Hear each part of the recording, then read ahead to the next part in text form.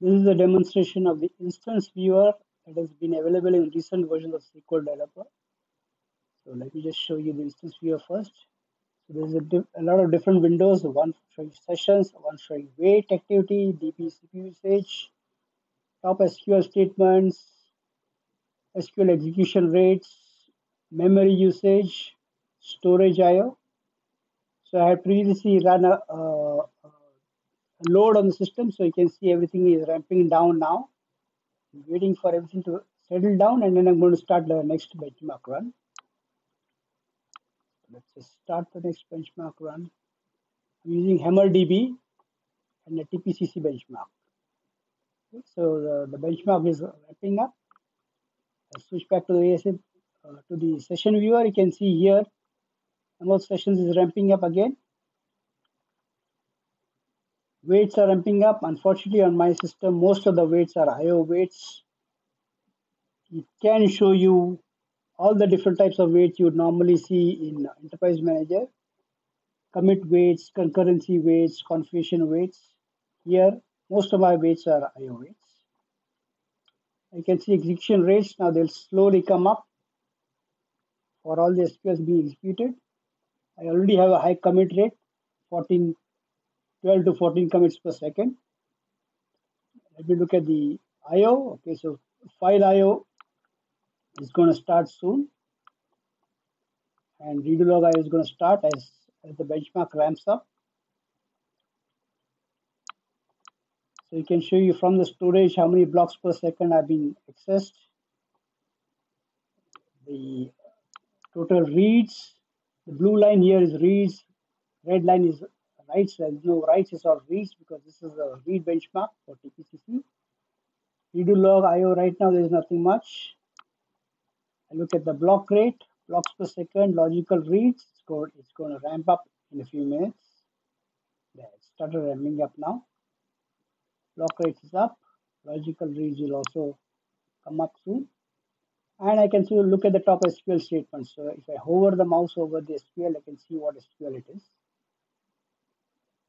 Top SQL, it's only show the first 20 here in the first page. If I go to the second page, it shows the next set of 20 statements. And then third set of 20 statements. Then we go back to the first page again. So the top statement, the CPU time in seconds, this freeze buffer gets what you would normally expect from any monitoring tool. But the advantage with this instance viewer in SQL Developer is it shows a lot of information in graphical representation in one screen. So I see sessions here, I see weights here, I see CPU ratio. Most of my weights is IO weights, not much CPU usage. I can see execution rates, pass rates, cursors, commit rates. I can look at memory, block rates, logical reads, storage IO. Now there have been a few writes here. The blue is the reads. Redo log, sequence numbers. When a new log file switch happens, you can see 485 to 505 are being shown here. The redo generation rate, I now have ramped up my redo generation rate in my benchmark. So this is a very useful tool in SQL Developer. You can always zoom in and zoom out. I can just reduce the zoom factor, increase the zoom factor. Then I can focus on a particular area. Okay. Or of course, if I zoom, then I can pan right and pan left. If I've zoomed too much, I can just pan to the right. So with a higher zoom ratio, I can view it there. I can take a snapshot at any time. Let me just zoom out first.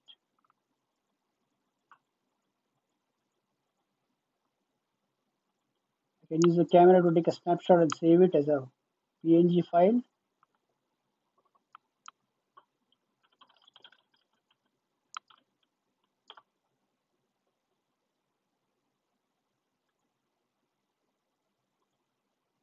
So this is quite a useful tool in SQL Developer.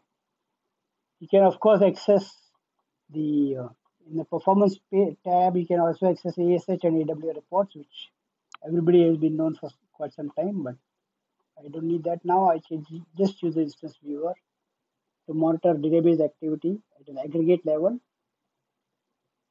presented in a graphical format rather than the AWR, just lines of text and numbers. So remember, recent versions of SQL Developer introduce this.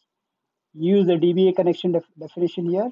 I'm connected to my 19C Linux PDB with a user that has the appropriate privileges. It could just be DBA role itself, or you could grant select catalog role, select any dictionary, and then work out how you want the privileges for that instance viewer.